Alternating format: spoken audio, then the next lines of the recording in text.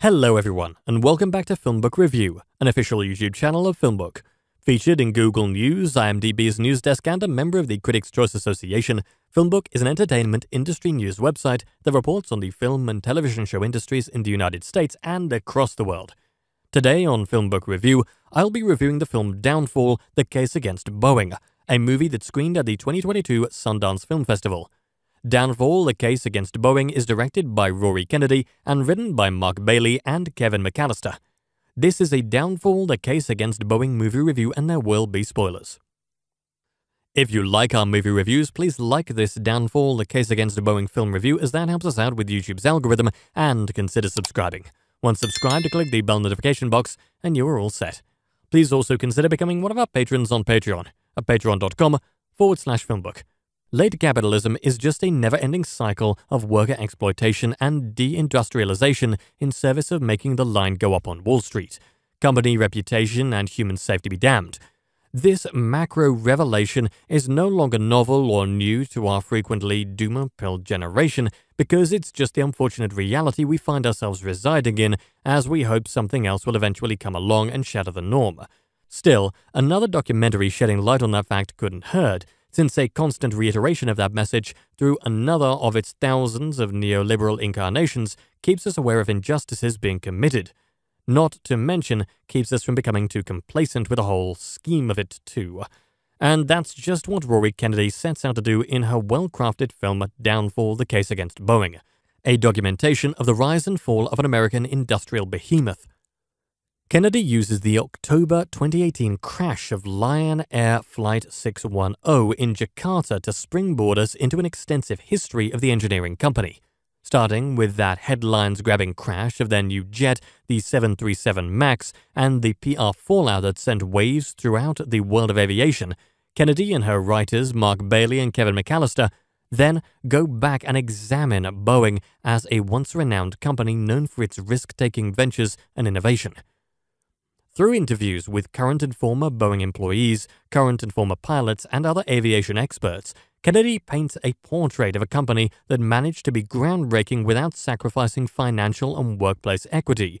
A hefty focus is given to their local ties to Seattle and their provision of a middle-class lifestyle for thousands in the post-World War II era, as well as the leadership's genuine valuation of their employees' input.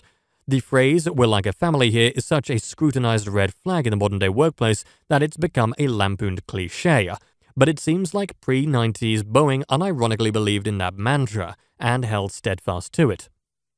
Of course, as another cliched saying goes, all good things must come to an end, and the filmmakers trace the beginnings of that end to the 1997 merger of Boeing with McDonnell Douglas, a more business-oriented aerospace manufacturer that took the prior decade's cash is king concept to heart. According to many of Kennedy's interviewees, gone were the risks and self-reflective challenges in lieu of rehashed ideas and cut corners to keep up with the demand for an ever-increasing revenue stream. Downfall posits that this led to, among many other side effects, the rollout of the 737 MAX, a reconfigured version of their flagship model that promised faster speeds and better fuel efficiency without the need for additional training.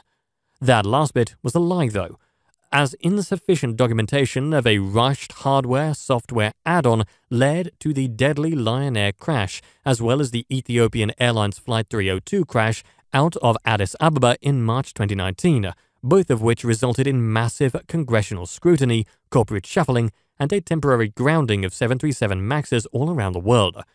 Downfall doesn't just look at the cultural shift leading up to these crashes, but also toward the obvious human and ethical tolls they left in their wake.